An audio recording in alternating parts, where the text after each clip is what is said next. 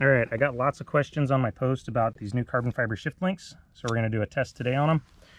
Chain around a rock, 1-ton load cell, and then going up there attached to the back of the car. So as soon as this gets a 0 on it, here we go. Zeroed out, nice and stable. Back up here so we can see everything. All right.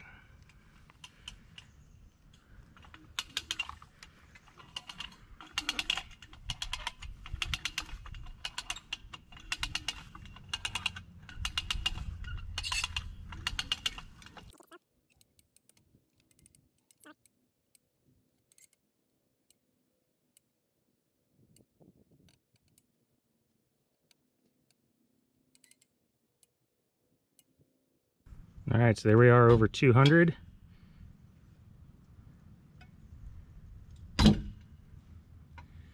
That's our chain shifting on the rock over there. So real quick, I'll show you we still don't have any slipping on the links here. So those jolts were, they were not failures. Keep going.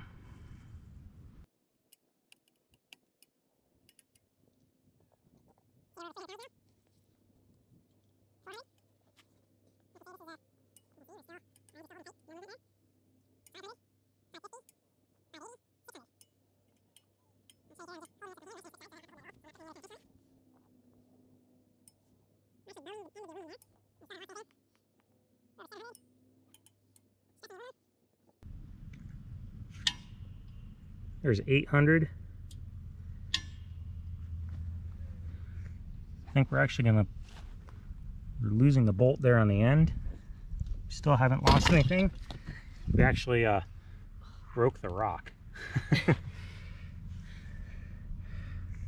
So let's go ahead and we'll keep pulling that. We'll get it back up there to the tension where we were.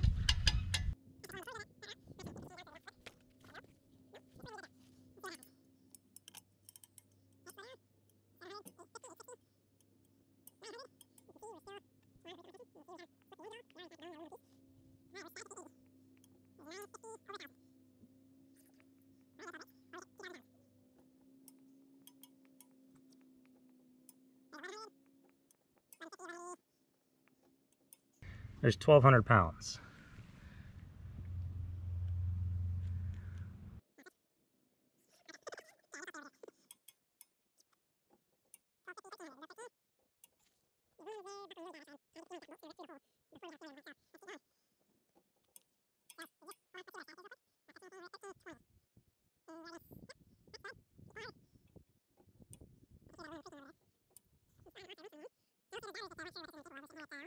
Go ahead and put another click or two on there.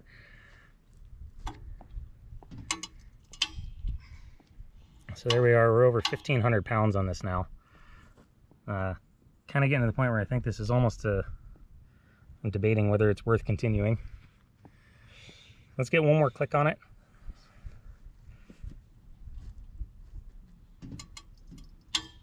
All right, so there's, you can see it right there as the numbers are rolling. We actually broke 1,600 for a second. The LED display kind of makes it hard to read what it's saying. But static at over 1,500 pounds.